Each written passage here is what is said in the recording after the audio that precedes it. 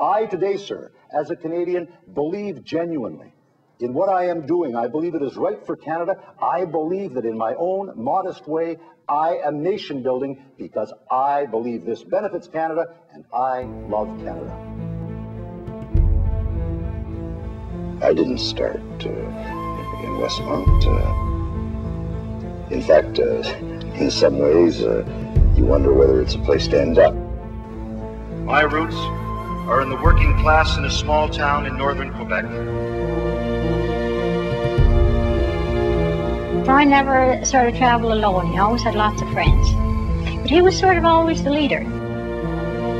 I think Brian's going to be some hell of a prime minister for Canada.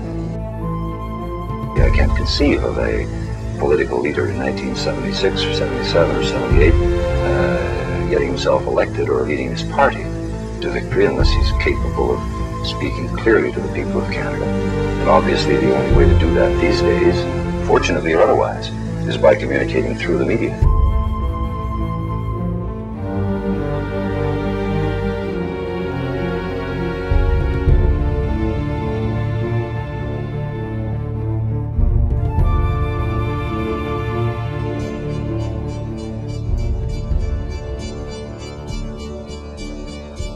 You know, when we signed the Free Trade Agreement, 25% of Canada's GDP, our national wealth, came from international trade.